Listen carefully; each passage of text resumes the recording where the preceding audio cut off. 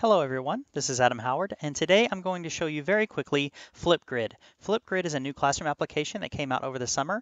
I've already started using it in my class on day one, and the kids really enjoy it. So I wanted to get a video out there to give you guys a heads up because I think that you would really enjoy using it in your classroom and in professional development. So I'm going to start by showing you the student view about how we end up here.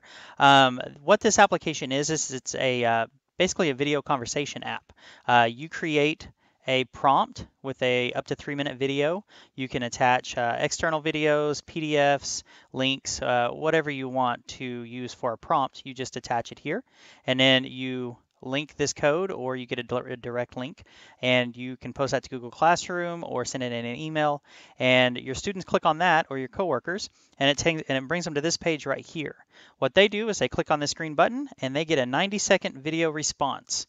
All right, and then once they're through with their video response, they take a thumbnail, and then there's some stickers to choose from to put over their faces if they'd like you see here, that they really enjoy. So yeah, all right, so let's take a look at my prompt video here.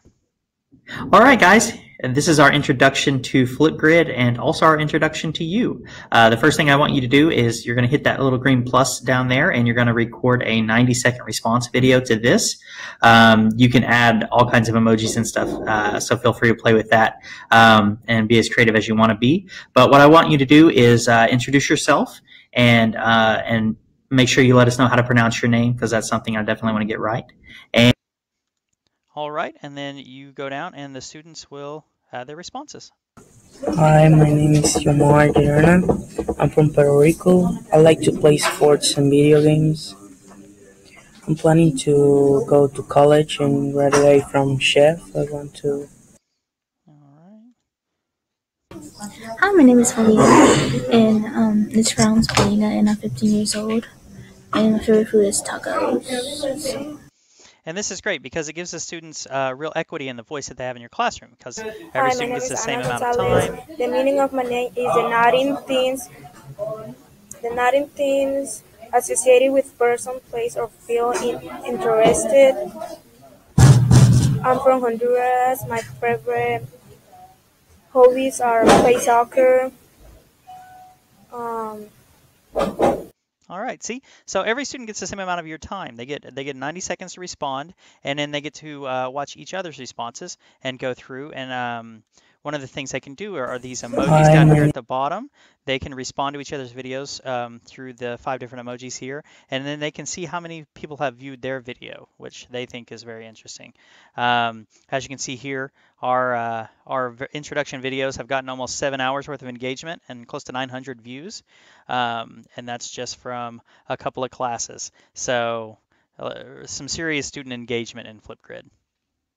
All right, the first thing you're going to do to get started is go to FlipGrid. Just search FlipGrid and go to flipgrid.com, and then you're going to go up here to create free account and fill in your information. Once you've filled in your information, you're going to hit create my grid. Now with the free account, you get 1 grid at a time, which a grid can be a section or a class or however you want to use it. I use it for all of my classes. You're going to give your grid a name. All right, and you're going to give your grid a purpose if you would like, and then you have some privacy and security settings down here, some of which you will have access to and some of which are with the paid account version. All right, and then you're going to get to pick your background. We're going to do cat with glasses. I think that's a good one. All right, and now your grid is ready. Now you're good to add a topic. Now you get 1 grid, but you can add as many topics as you would like with the free account. We're going to hit new topic. You're going to give your topic a title. All right, and the video response time is locked in with the free version. I think with the paid version you can mess with it a little bit, but I think 1.5 minutes is a good time, so we're going to stick with that. And then your topic or description of question, and then you have your topic resources. You can record a video, upload a video, add an image, a GIF, or an emoji. This is where you're going to record your video, so you can click this and record to up to a 3-minute video. For your prompt, you can add a topic attachment, a featured link, a featured title, and then you have your response features here. One thing that you can do is you can click on response moderation so that you have the opportunity to look at videos before they're posted to your grid, and then you hit create topic. It's going to give you a direct link to your whole grid, and then a direct link to your topic, which you could copy paste into Google Classroom, or you can just go to your topic. All right, and here's our topic page with our prompt, which we have a short prompt here. If you have a video, it'll be right here. And then you can hit share topic, and there's your Google Classroom button to share it directly to Google Classroom. And that's all you do. You share out that link, and then the students will be able to respond to your prompt. All right, I hope you found this useful. I think this is a great program. It really brings an equity to voice in your classroom. Every student gets a chance to talk for the same amount of time, and every student gets your attention for the same amount of time. I think that it's a great tool to make sure everybody's included.